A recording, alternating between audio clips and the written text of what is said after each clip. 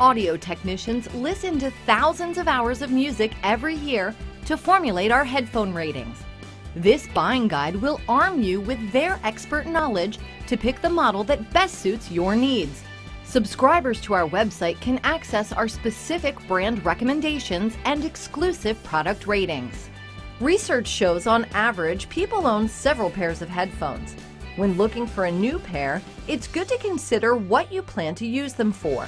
In every category we test, there's a wide range of prices. Keep in mind, a higher price tag may mean better components, but doesn't always mean better sound. In fact, we often recommend headphones for as little as $20. For travel or working out in a noisy gym, consider a portable in-ear pair. They're lightweight, compact, and form a seal that helps keep most ambient sounds out while keeping your sounds in. On the downside, some people don't like the feeling of having plugs in their ears, especially for long periods of time. Portable in-ear headphones cost $10 to $200.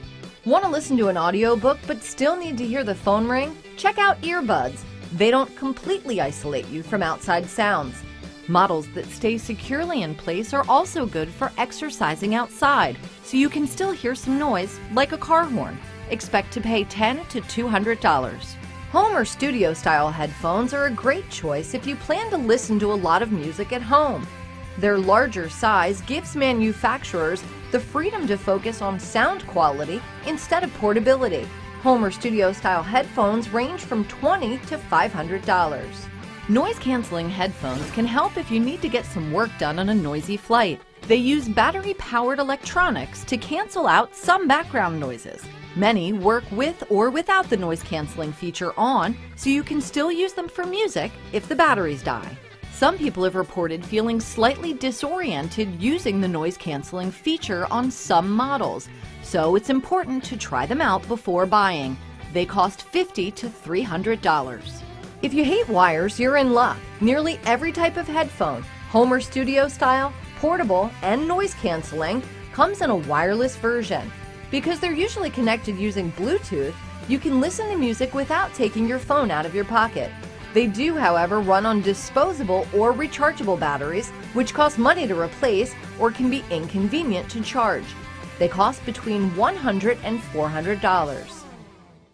When it comes to special features, there aren't many variations for headphones. For the cord, there's the traditional Y-exit cord and the single exit cord. There's also the asymmetrical cord. On these models, one cord is longer than the other. They're designed to go around your neck to eliminate the Y cord in front of you. Many headphones have smartphone controls.